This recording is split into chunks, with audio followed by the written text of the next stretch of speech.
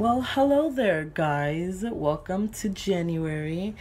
So, I wanted to tell you guys about my huge and proud of myself December wrap up. I read 8 books. I'm so excited to tell you what I read. And oh my gosh, I'm so happy. I read 8 books in December. Now I know I'm gonna start my year 2018 with goals. But yes, let's start with the video. I wanted to tell you guys that I did read some comics, so I'm gonna tell you guys about those comics first. The first comic I read was Gal, the Cute and Terrible.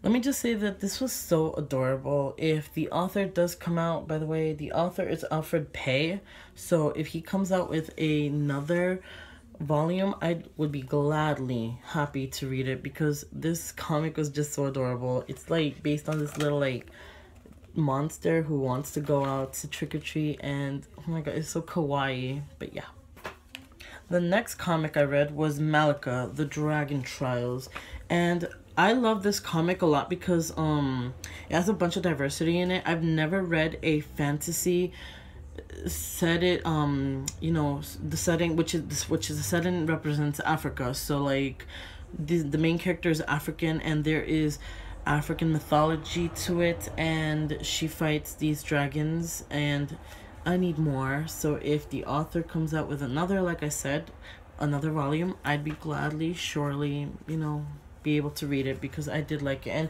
this is part 2 of The Warrior Queen, which is coming out soon. So I'm very, I thought this was like Zelda or something, but it was not like Zelda. So I loved it a lot.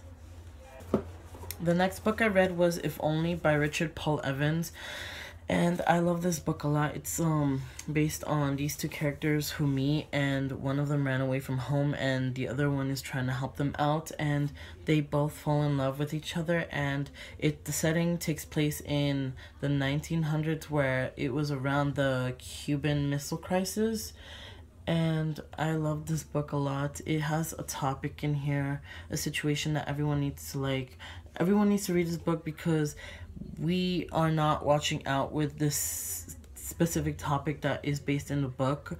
We all need to start realizing that, you know, that situations in life are very difficult and we have to take control of it and take action of it. And this book made me cry so much. Like literally my mom and my sister were like annoyed, but I loved it a lot.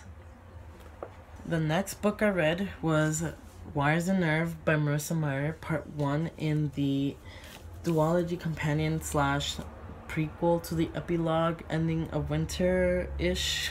It's in graphic novel, and it's the main character for this book is Iko the robot. Oh, I love her so much. And she was in all the books, of course, and all of our main characters from Cinder through Winter are in here as well, because this is after Winter but before the epilogue from Stars Above. So I highly recommend this book because it made me cry as well. All these books this month made me cry, actually, except for the 2 comics, but all these books made me cry a lot, and this book made me cry a lot more because it reminded me so much of the Lunar Chronicles, and y'all should pick it up because it's lovely.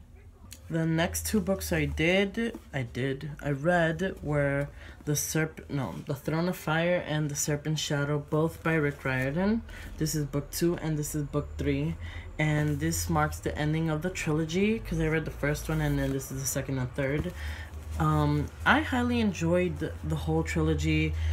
I enjoyed Carter and Sadie and Bast and Bess and all these beautiful characters, all these gods and goddesses. I love the premise of the story. It's very different from Percy Jackson, but very similar in the mythology taste to it. And I love it so much. It's very different from Greek mythology, and I thought it would be the same, but it's not. And I really highly recommend it to everyone because this is actually good to start off because it's middle grade, and then you work your way up to the Heroes of Olympus, which is young adults. But I mean, you have to read Percy Jackson first, but these 2 books were incredible, so I highly recommend it to each and every one of you. The next book I read was How to Be Bad by E. Lockhart, Sarah Malinowski and Lauren Miracle. This book was epic. The friendship, the diverse minds to it were just so shockingly beautiful and brilliant. I love the writing style. I loved everything. 3 authors co-wrote it together, and I just love the main characters and everything about it. I love the setting, which is in Florida, the Waffle House, the alligators, the disasters. This book got me up to the edge of my seat, and it made me cry, and everyone should pick it up as well, because yeah, How to Be Bad is beautiful. And I'm also making a video about this soon, because I recently went to Florida and I had the same coincidences with this book. Like, literally a lot of the storyline basically felt like me in Florida IRL in real life. So I'll just tell you more about it in when, you know, this video comes out, hopefully soon. But yeah. Now, the last book I read in December was, well, reread, was the first volume of Scott Pilgrim, and this is titled Precious Little Life. It is graphic novel, and this is the first volume, by the way. I reread the whole 6 books back in middle school, but I wanted to reread them now again, and I still highly enjoy this. I loved it a lot, and I can't wait to pick up the other 5. Everyone should read it. I just don't know. I mean, I'd rather let the older audience read it, because it does have curse words in it and, you know, sexual stuff basically, but I love this so much, and y'all should read it. Yeah. Okay guys, so these are all the 8 books I read in December. I'm actually very proud of myself, because I read a lot.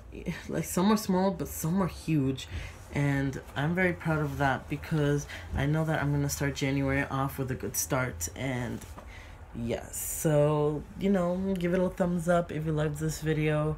If you want to comment down below which books you've read in December, I'd love to know. And I'll see you guys, oh, by the way, subscribe if you want to, and I'll see you guys in another video. Bye.